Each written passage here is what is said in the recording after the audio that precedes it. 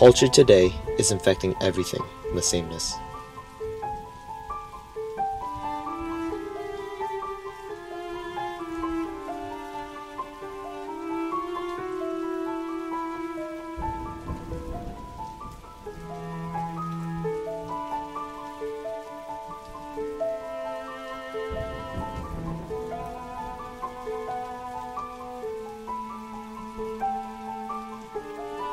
Monopolization is beginning to show, and the people in power are no longer trying to hide it. Films and radio have no need to be presented as art. The truth that they are nothing but business is used as an ideology to legitimize the trash they intentionally produce. The culture industry remains the entertainment business.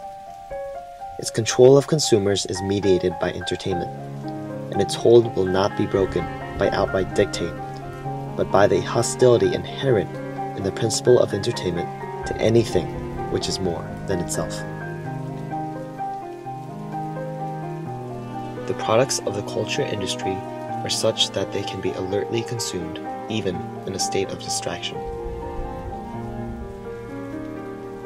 The spectator must need no thoughts of his own. The product prescribes each reaction, not through any actual adherence, which collapses once exposed to thought, but through signals.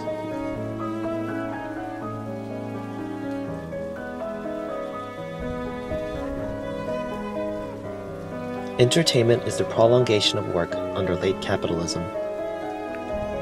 It is sought by those who want to escape the mechanized labor process so that they can cope with it again.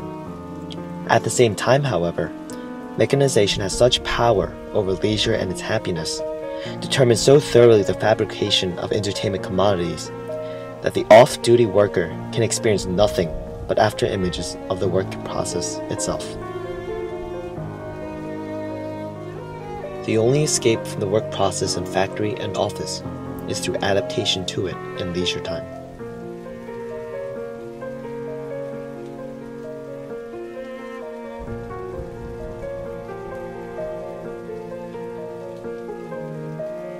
And this is the incurable sickness of all entertainment.